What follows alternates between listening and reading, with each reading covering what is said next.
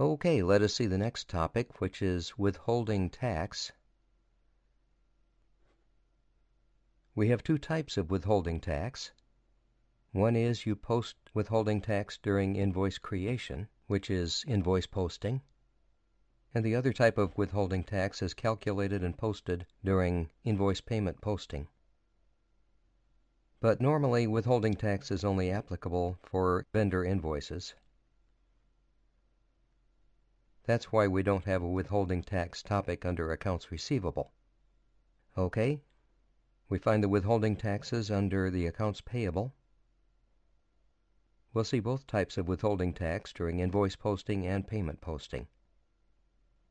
Now we'll see withholding tax during invoice posting first. Okay, let me show you some things.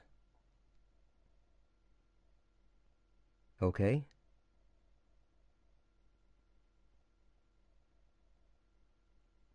You need to configure this system for withholding tax.